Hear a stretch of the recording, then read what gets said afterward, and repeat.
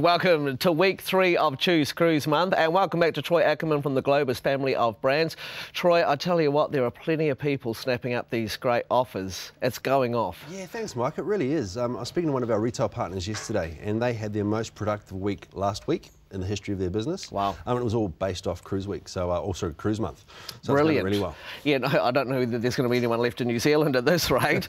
Okay, so we've looked at European river cruising with Avalon Waterways. We've also looked at land and cruise solutions offered by Globus. Yes. So what have you got for week 3?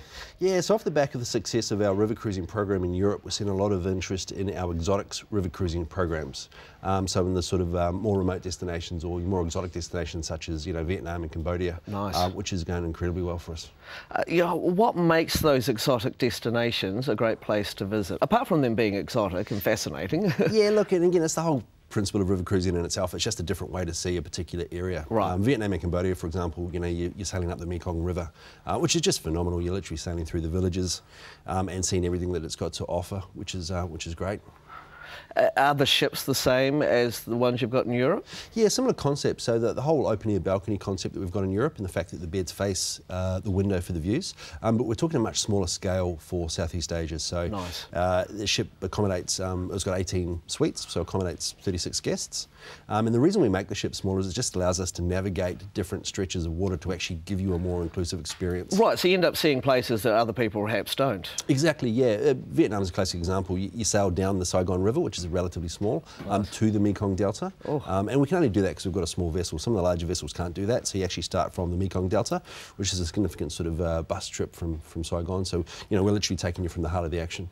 Now, what I love about these exotic destinations, it's not just about the sights that you get to see, but you really get to immerse yourself into the local culture. Can you give us some examples? Yeah, you do. So, for example, again, you know, talking on the Mekong, you know, you get an opportunity to go to a school to help the kids learn English, which is great. Oh, no way. And to sort of contribute in that way. You go to the local markets, you get set a task to be able to go and find certain things, to be able to cook a certain meal.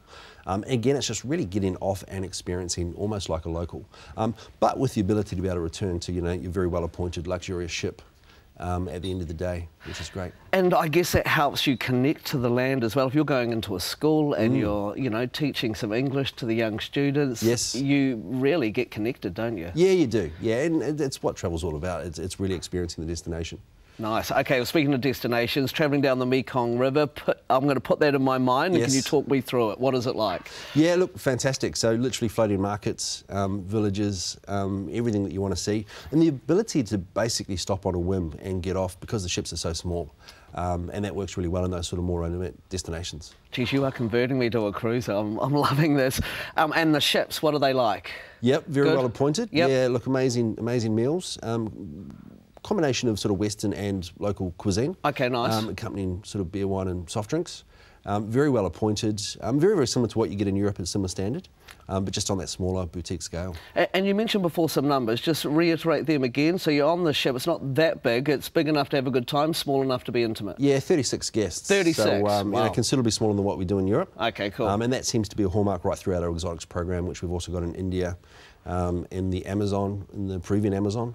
And areas like that too. Okay, now you know that I love my food. Yes. It's part of the reason for going on a cruise sometimes, all that fantastic food you get. Do they cater it to the area, or is it westernised, or they do a mixture of both? Combination of the two. Okay, yeah, cool. So again, you know, if you want the authentic local experience, it's there for you. If you want to sort of pick and choose between the variations, there's options there too for Western food as well. Okay, cool. And are there any other destinations that you think are hot at the moment? Yeah, look, I mentioned India before. We've only just sort of started looking at India as a destination, but we sail down the Ganges. But, you know, that's an amazing destination in itself. But you're going to Agra, Jaipur, Delhi, you know, you're seeing the Taj Mahal. Wow. But just to sail on the Ganges, you know, one of the most infamous or famous rivers in the world, to be able to actually use that as your accommodation base for the duration of the trip, or for 7 nights of it at least, is proving really, really popular. And then also in the Amazon too, Peruvian Amazon, you know, amazing stretch of water in its own right. But you get to do the land content where you get to go and do your Machu Picchus and your things like that. And then obviously spend some time on the river as well. Yeah, and this is the great thing with you coming in here, you open our minds to outside the box, which is great.